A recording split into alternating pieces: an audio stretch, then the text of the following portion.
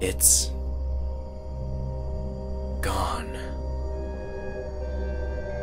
That thing, whatever it is, took the mask. And the arachnoids that came from underground, they took so many.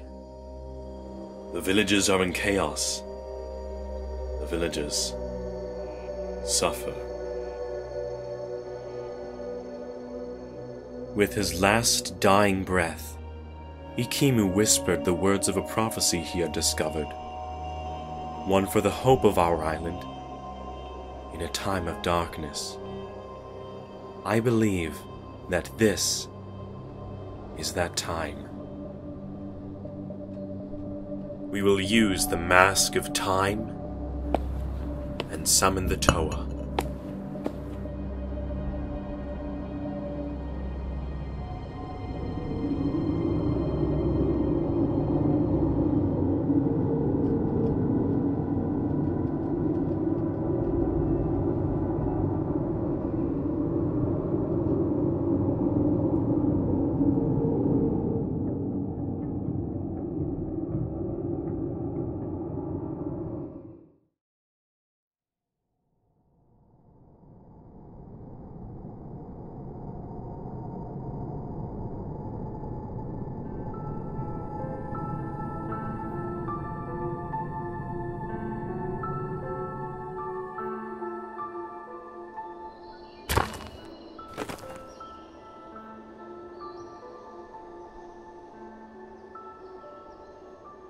Nui, this place is so beautiful.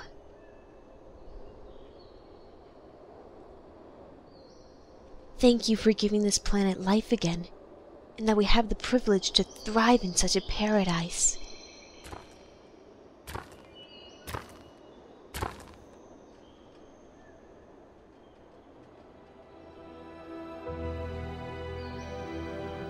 Come up here to pray? Yes, brother, to thank Nui for this new world. And to think. Golly, you've not been like yourself lately. Acting different.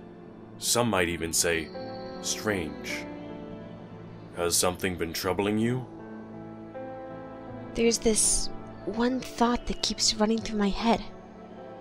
Is this truly where yours, our brothers, and my destiny ends? Or someday in the future, will we be summoned to a place at a time of need? No matter how hard I try, I cannot find the answer. The thought comes back to haunt me. Only with the knowledge of Nui could I answer your questions, my sister.